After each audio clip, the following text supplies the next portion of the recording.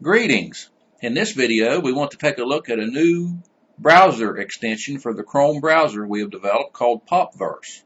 And what PopVerse does is it will make links out of any Bible references in a page that contains Bible references.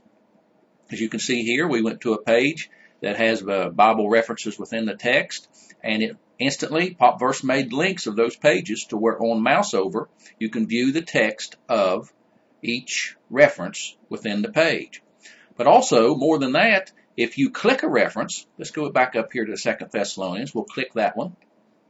It will open up a smaller browser window, highlight the references within the text, and then automatically scroll to those references. Here's another one, Isaiah 7:14.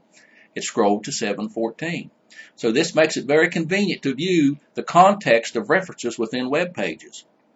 But also a great advantage of PopVerse is it has the King James Bible text within the extension.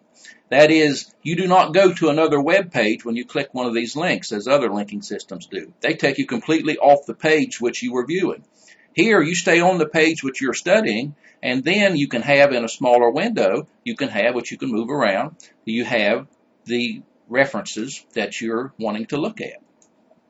Also with PopVerse, say, for instance, you wanted to view all the references on a page at once. You can right-click, go to Verse List from References, and click that, and it will build a verse list of all the references on the page beginning from the very first one. Here we have Revelation 13:1, and there's Revelation 13:1.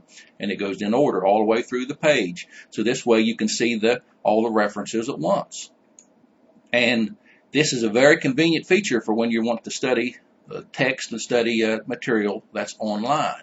As you can see, all these have been linked, all the blue links. We can go to another page. Here's one where the links are a little harder to see because of the way they're defined within the web page, but they're still there, and you click those, and up again pops the chapter and with the verse highlighted in context.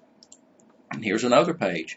All these they're just references until PopVerse gets a hold of them, and then it makes them live Bible text, which is very helpful. It is helpful to me anyway. To load PopVerse, just go to the Chrome Web Store, type PopVerse in the search window. It will come up to this page. Here it will say install. Click that to install, and of course you have to be using the Chrome browser. If you have the Chrome browser, you just click this to install, and then once installed, you'll see an icon up here in the corner that says PV, which shows that PopVerse is loaded, and you're ready to go. You're ready to go to any web page at all that has Bible references, and there they are, and you can study them, you can click them, you can even build verse lists, and then copy the verse list and export the verse list into other editors. So we hope you find PopVerse of value, and it will be helpful for you in your studies. Thank you.